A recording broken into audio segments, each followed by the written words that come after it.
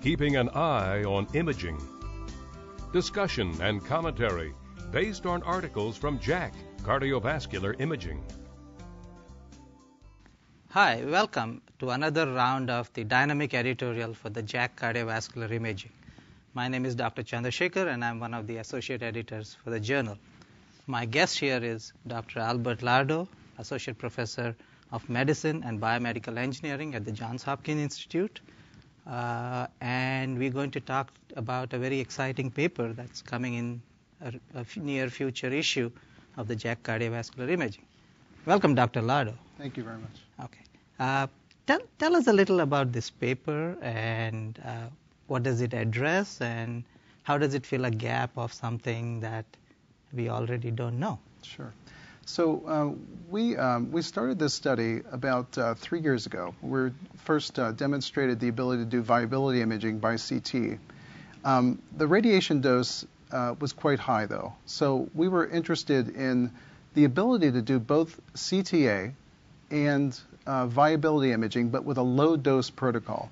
So typically these protocols are done by retrospective acquisitions, in which the X-ray beam is on for multiple heartbeats. And then from those heartbeats, we can then reconstruct whatever phase of the cardiac cycle we like. For this particular approach, we decided to use a prospective approach. And this is equivalent to what has been done on the CTA side now with a couple of newer protocols. But what we wanted to demonstrate was that we could reduce the radiation dose by an order of magnitude using a prospective gated approach without decreasing too much the tube settings of current and voltage, which can lead to poor signal-to-noise ratio.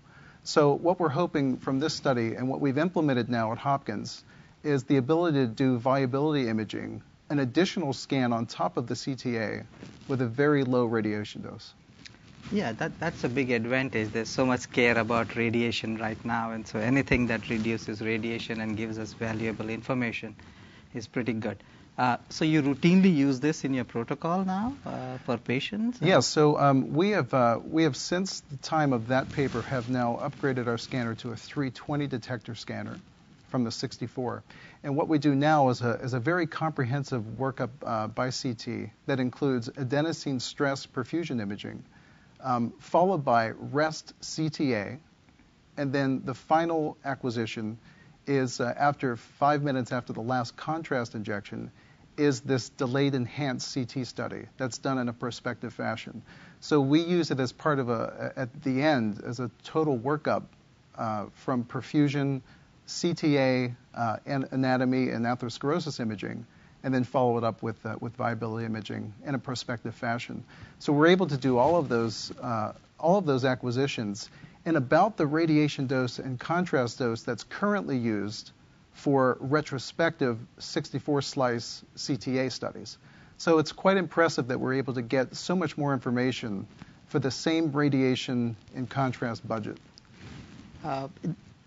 In this animal model that you used, it's trying to kind of put on a scientific footing what we probably already do in practice, try to reduce radiation as much. You had an ischemia reperfusion model. Would it make a difference if you had a non-reperfused myocardium like the patients we see sometimes? Yeah, it's a terrific question. I think it would indeed, because with our particular model, when we reperfuse at 90 minutes, we're actually generating some reperfusion injury, and we're able to image that very clearly as no reflow or microvascular obstruction. And I think that in the non-reperfused ischemic model, that we would see something quite a bit different, actually. That is, a void of contrast in that particular bed of the myocardium until we've had sufficient diffusion of the iodine tracer into the cells. And the enhancement mechanism acutely is actually very different than that chronically. So I think that the enhancement patterns would be very different, and certainly the perfusion component of the study would be different. The other question is you had to use a dye which is probably a little different than what you would use in the patient population. Do you modify it for what we use in? No, actually, the contrast agent we use is what we use clinically. And the total radiation, the total contrast dose that we used was probably that of about equivalent to a dose and a half for a human equivalent dose. So we used a little bit more iodine in this particular study because the hypothesis was really that we can get clinically relevant quality using an order of magnitude less radiation. So we wanted to make sure that we actually accomplished a pacification of the infarct. And you think this is going to be a commonly done thing in future, where you would get an extra scan to look at viability since the information is there? Yeah, absolutely. And that's what we're very excited about. And even in this, the most recent session of the American Heart Association, we saw such an increase since our original description of the viability studies, a huge increase in the number of centers now performing these viability delayed studies in their patient population. So we're convinced now, I think, that the ability to reduce the radiation as much as we have for this particular late scan will only help encourage people to get this information, especially patients with devices that cannot undergo MRI.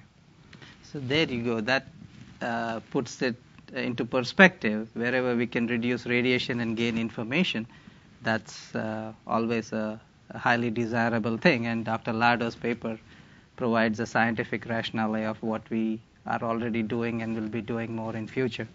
Thank you, Dr. Lardo. That was very useful. And thank you for listening, and I hope you found it useful.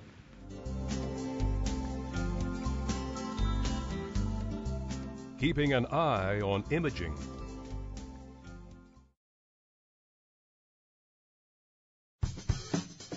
Have a question or comment about a CVN story? Send us an email at cvnfeedback@acc.org.